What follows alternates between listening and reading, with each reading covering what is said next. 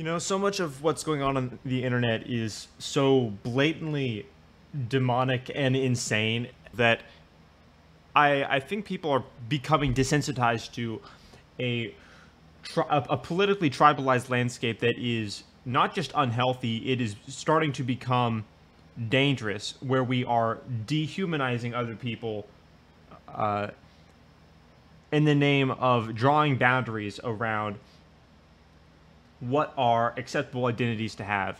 And what I think encapsulates this extremely well is this insipid, narcissistic, totalitarian video that's been going absolutely viral on Twitter of AOC celebrating the censorship of people that she disagrees with. And a quote that from this video is her essentially celebrating totalitarian censorship. After all the credits have rolled, and then you see like, Tucker Carlson is out at Fox News. The casual celebration of someone being censored just because they disagree with you. So couldn't have happened to a better guy. Because he's clearly such a terrible person. I mean, he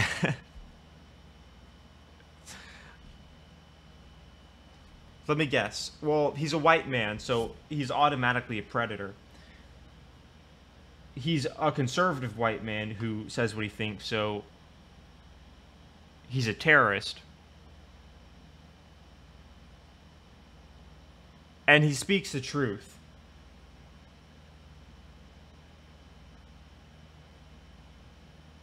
So he incites violence.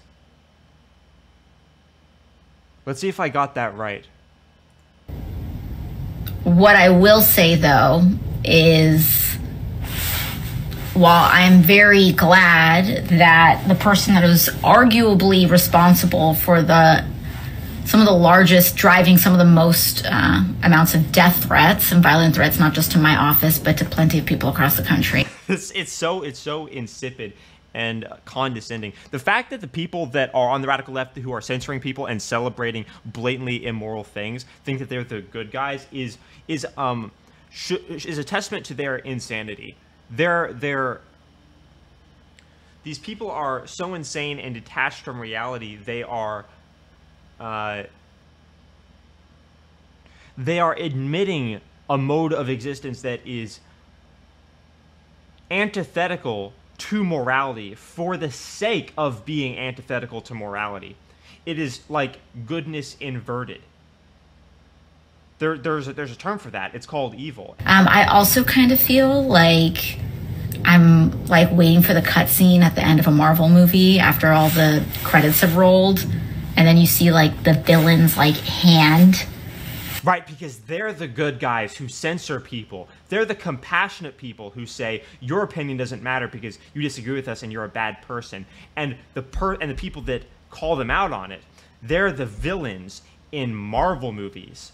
This is how they see themselves, and this is how they see the world. It is devoid of any coherence or rational analysis whatsoever, because all that matters is they are the good guys because their ideology hands them counterfeit virtue as a result of adhering to their ideology. And by the way, this isn't even about Tucker, because Tucker's going to do great, and I think he's already doing his own thing, and you know, he has a massive fan base. This is about exposing the fact that the radical left is so ravaged and feverishly gripped by the resentment of Marxism, by the totalitarian evil impulses that tell people who are acting in the most hateful ways that they're good people. It is about exposing the fact that these people are messed up. AOC is essentially, archetypally speaking, you could think of it as like possessed by some sort of demon here. This is essentially celebrating radical left-wing totalitarianism, which killed more people than Hitler in the 20th century. Reemerge out to grip over like the end of a building or something. But because Tucker is a creature. He is a deformed monster that's going to grip around the side of a building. This is the type of propaganda that preceded heinous disasters in history, catastrophes. This type of rhetoric is obviously disturbing, obviously evil. It's obviously in the inverse of good, but it is also saying that they're calling this inverse of good virtue because that's what their ideology tells them. So they don't view you as people, and this is what you need to understand. The radical left doesn't view you as a person. And if you don't know what that means, you need to read history.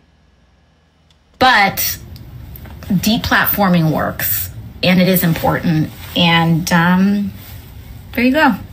Good things can happen. Tucker Carl's grip over... Good things can happen from deplatforming. Deplatforming works.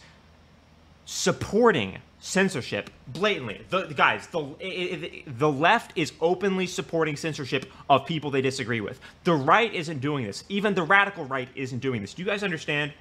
There is no political identity besides the radical left that is supporting the censorship of people they disagree with. And the reason they can call themselves the good guys while supporting something as heinous and immoral as this is because their ideology tells them that they are somehow miraculously virtuous and compassionate for doing and having the worst moral positions.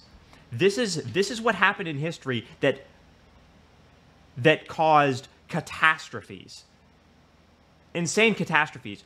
People doing heinous things while thinking they were good while doing it because their ideology told them they were good. You're not a good person if you support censoring people you disagree with. You're not.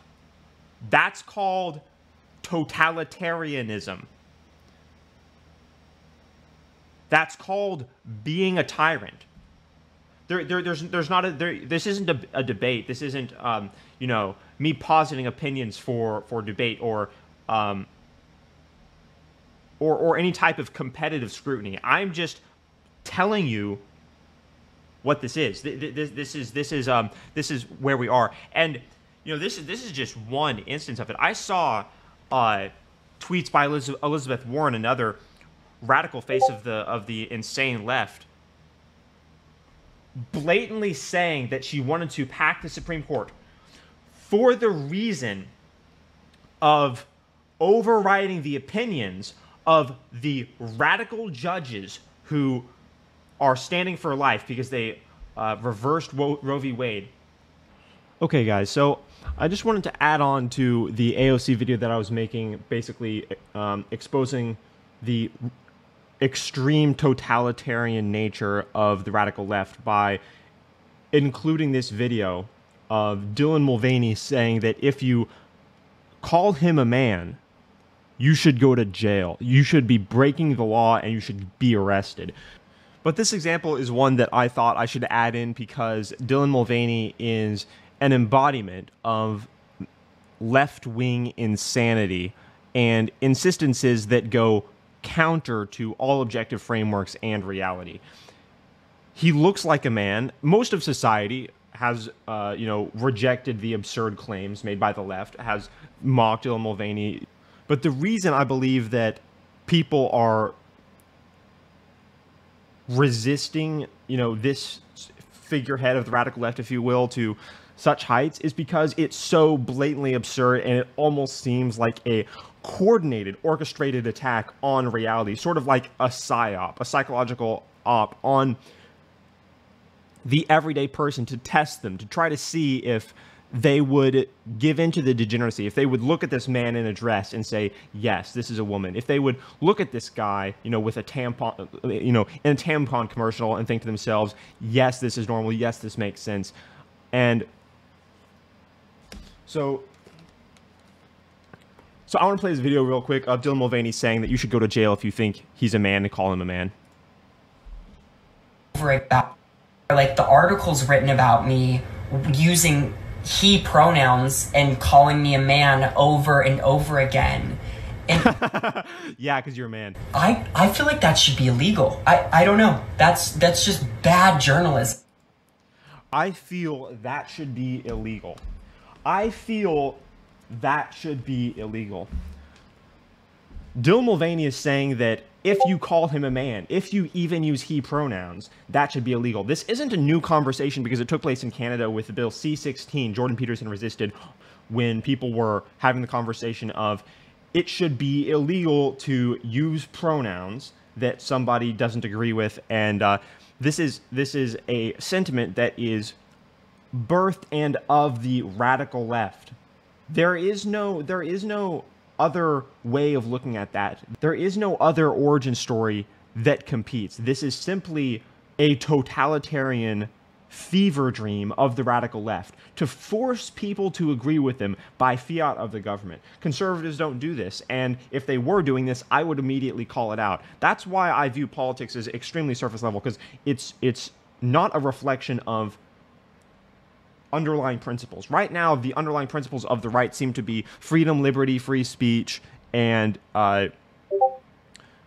there are principles. There are some principles of morality, but more so, I see the conservative movement as just standing for the conceptual idea of objective morality itself against, you know, the headwind of moral insanity, moral nihilism, and just nihilism in general.